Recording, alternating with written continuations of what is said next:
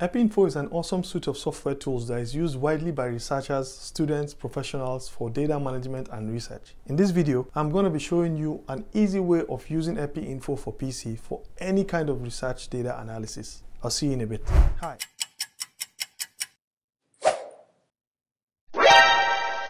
Hi, and welcome to Epi Info for Rookies channel, where I help students and researchers learn how to use Epi Info for the management of research data. In my last video, I showed you the two ways of installing Epi Info software on your PC. If you don't already have the Epi Info for PC installed on your computer, you can watch this easy step-by-step guide to install the latest version of Epi Info for free. If you are new to this channel, my name is Abdul Hakim and I'm a public health physician and lecturer. And in this quick tutorial, I will be describing the Epi Info PC graphical user interface, describing our real data set, importing the data into Epi Info, how to analyze your data, and then interpreting and saving our results. Alrighty. Let's get stuck in.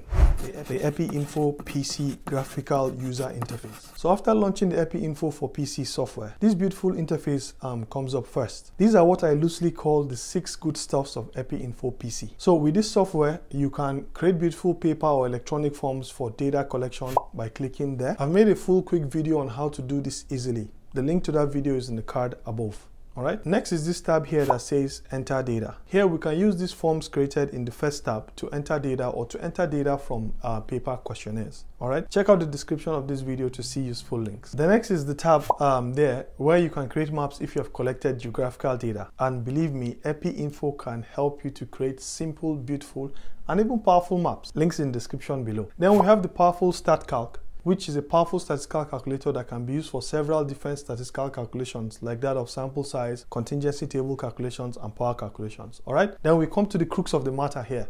The real reason why we're here, guys. You see these two tabs below here? You can see they even have a different shading, and it says they analyze data, right? Okay, these two are used for data analysis, and that's what we want to explore here today. All right, the first one is the classical Epi Info that everybody knows and loves. All right, and the second one is this newer and much easier Epi Info, which is the visual dashboard. In this tutorial, we are going to be using the visual dashboard. All right, so let's just click on the visual dashboard. The visual dashboard has a super simple interface. All right.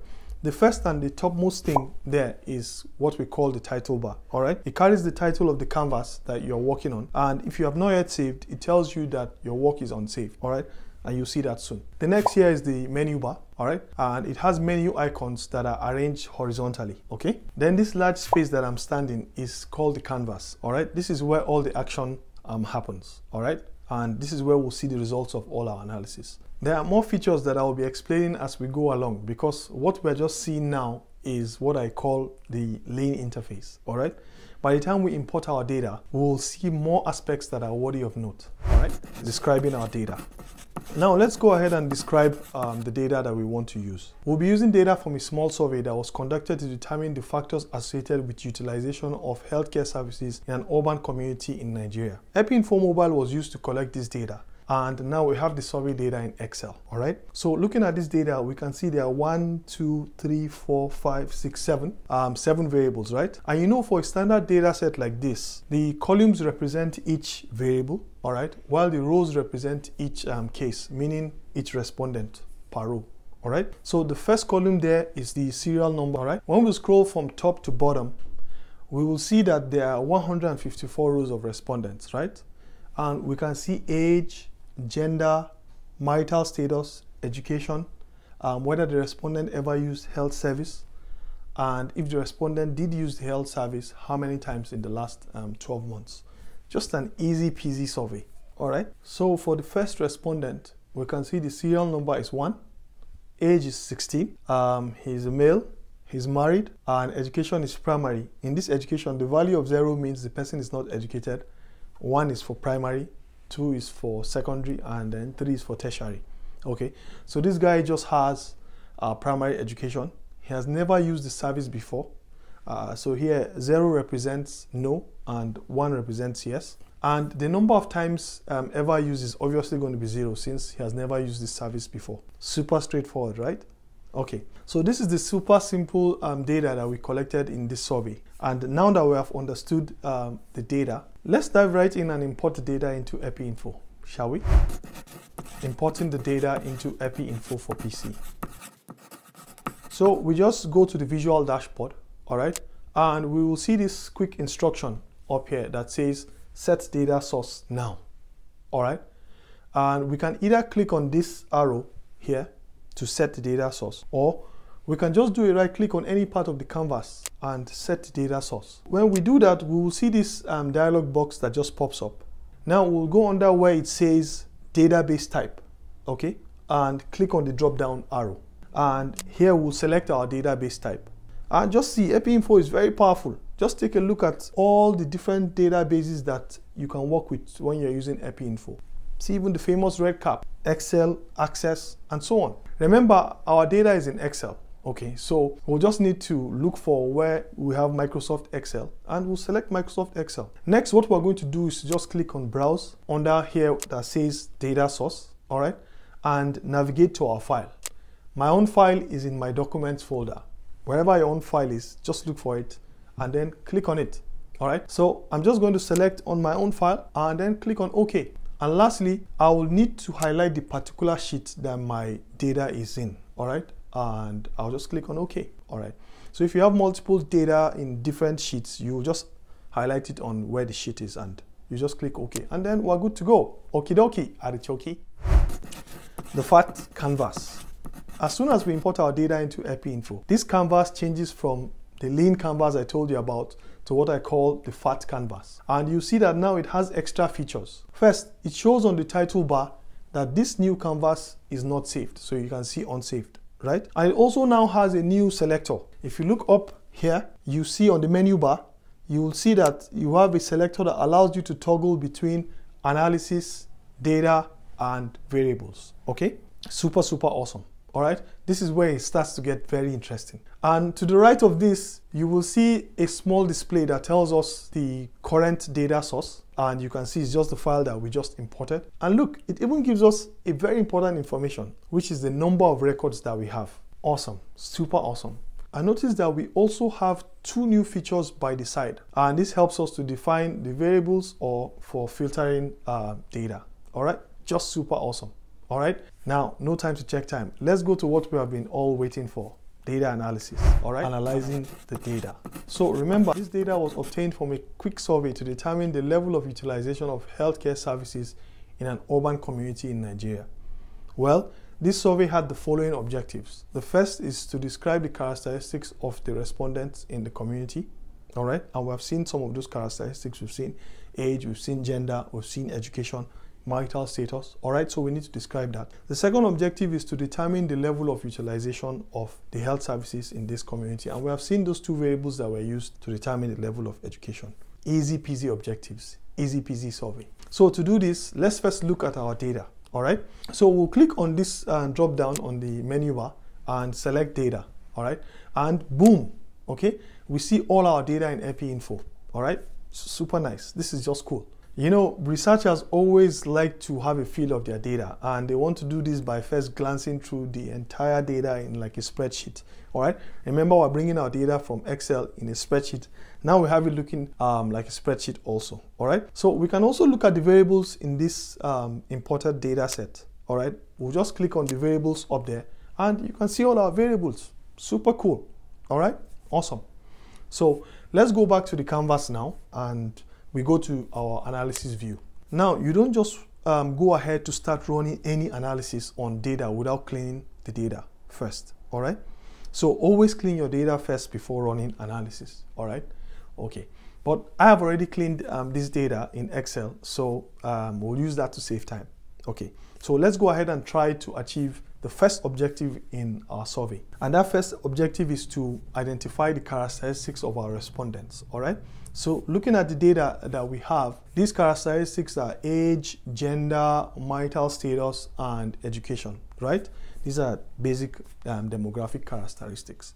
Okay, so this objective requires us to just describe this data. So we'll be doing descriptive statistics, right? And since we'll be dealing with description of one variable at a time, what do you think this kind of analysis is called? Well, you're correct. This is what we loosely call univariate analysis. This means that analysis will be done one variable at a time, all right? So now to remind you of basics in statistics, when you have a numeric variable like age, to describe it means to just simply summarize it, all right?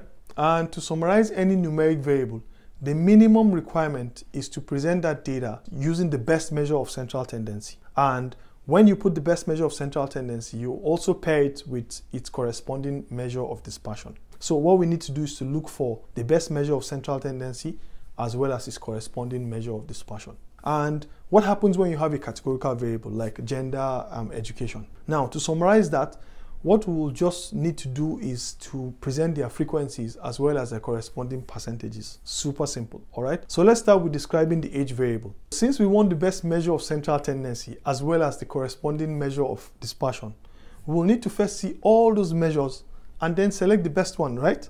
It's super simple. All right, let me show you. Now in Epi Info for PC, to do any simple analysis on the canvas, all you need to do is to add an analysis gadget. All right, and to do this, you just do a right click, a simple right click.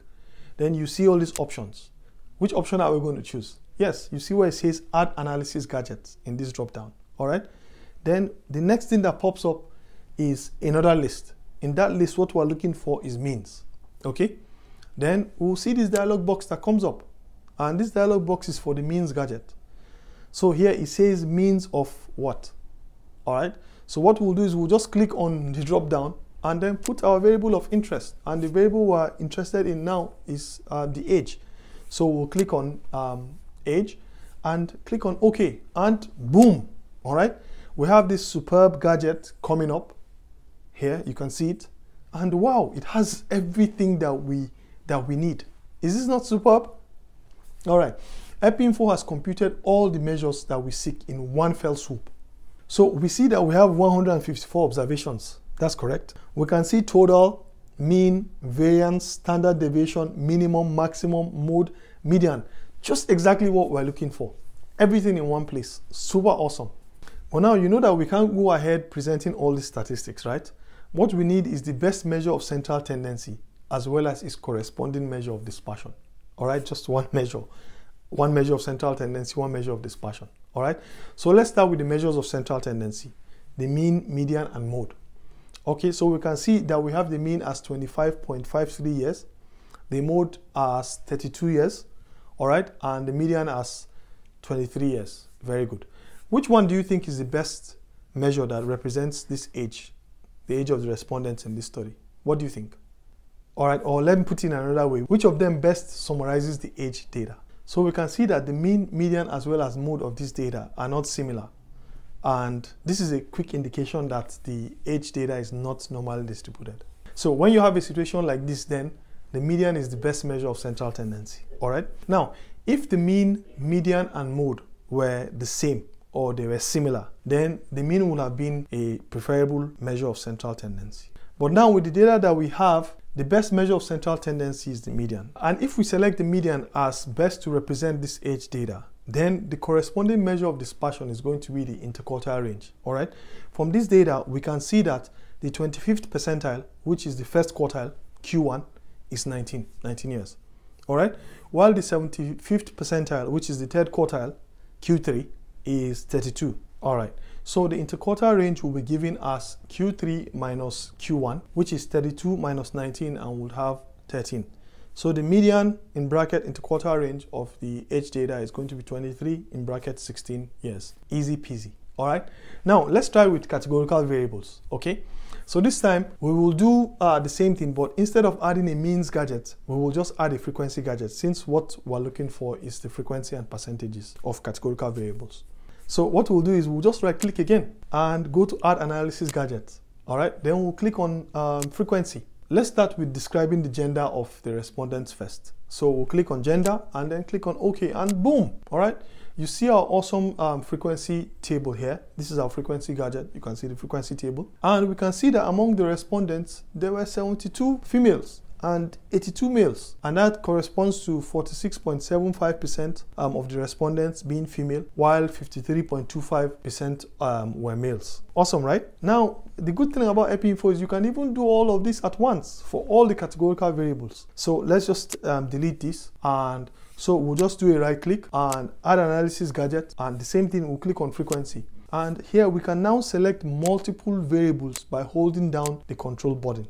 So here we'll select gender, education, as well as marital status. Very good. Then we'll click on OK, and boom, you can see that we have all our results all at once in one place.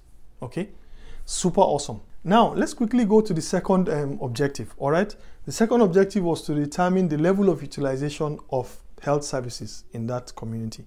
All right, and the variable that was used to measure this was the categorical variable that had a yes or no response, even though it was 0 and 1 that was used. Okay, so we will just run the frequency and percentages again using the frequency gadget. I'm sure you've got the hang of it now and you know how easy it is to just do this. All right, so we'll just do a right click again, add analysis gadget, all right, and click on frequency and select the ever used variable, ever used service there. All right, and click on OK, and boom, again. All right, we can see our results. We can see that only 84 respondents have ever used the service, and this corresponds to 54.55%. Easy peasy. So now that we have all our results on the canvas, it's time for us to save our results and write our report, saving your Epi Info outputs. Now that we have all our results on the canvas, we will just go ahead and save our results and start writing our report. To do this simply, we just do a right click on the canvas and select send output to Word, because we want to send it to Microsoft Word. Most of us use Microsoft Word to write our reports. And you see our output come out very, very beautifully in Microsoft Word. Super awesome. All right, I've not seen a software that gives a beautiful output like this on Microsoft Word. All right, then we can go ahead and make any adjustments that we want to make, describe our results, describe it in whatever reporting style that we want, and we are good to go. Okie dokie, artichoke. This brings us to the end of this tutorial on how to analyze our data with Epi Info for PC. In this tutorial, I showed you the graphical user interface of Epi Info for PC. I showed you how to import Excel data into Epi Info. I showed you how to analyze the data, how to export your results to MS Word for easier interpretation and report writing. Alright, now if you have gained value with this video and you want to see more videos like this, give this video a thumbs up and subscribe to my channel if you are yet to do so already. In my next video, God willing, I am going to show you how to do bivariate analysis with Epi Info for PC. But until then, peace.